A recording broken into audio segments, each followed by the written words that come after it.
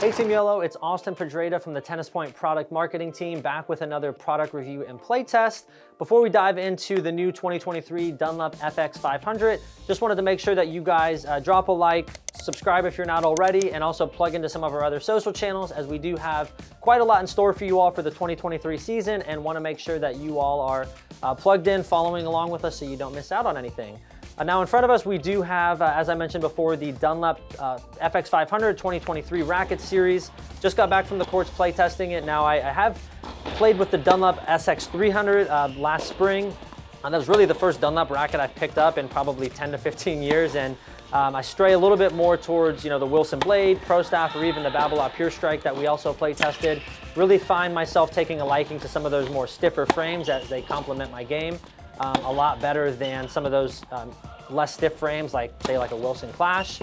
Now, Dunlop does offer pretty much a racket in this series for any type of player. You can see on the ends here with the white handles, we have the FX 500L and the FX 700, which are what we would consider a game improvement rackets for maybe beginner to mediocre players. A little bit lighter on the arm, and also do have a 16x18 string pattern, so it's a little bit more open, allows you to get a little bit more depth and spin on the ball. Now in the middle here, we have the 500 Tour, 500, and the 500 LS, which are what would be considered more performance-based rackets. They are a little bit heavier. They range from anywhere from 98 square inches to 100 square inches, and the weights also vary just depending on what your skill level is. I personally like the 500 Tour. It's 98 square inches, 11.4 ounces, 16x19 string pattern. It's pretty much the spitting image of what I play with the Wilson Blade, 16x19.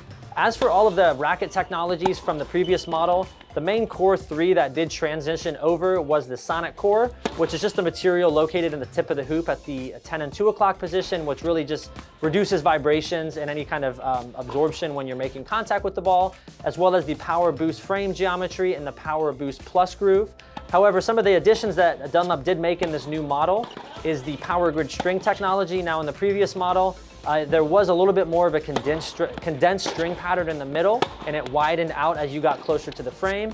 But with this newly designed stringbed POWERGRID technology, really allows for more even distribution across the entire string bed, and really just packs a pretty mean punch on all your ground strokes, and you can generate a lot more power than on the previous model, as well as the stiffness. So Dunlop did engineer this racket to be a little bit not as stiff as the previous model, so it's a lot more arm friendly without, again, sacrificing that power that Dunlop does engineer, since this is their power oriented frame. Felt really great on my forehands and serves, similar to the BASF Pure Drive. I felt a lot of similarities in both of these frames, as they again are both power-oriented frames.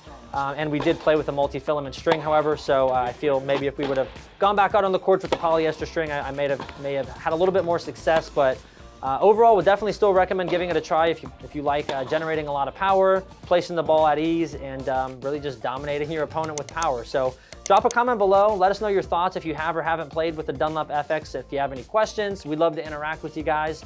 And thanks so much for tuning in. We'll see you on the next one. Advantage you.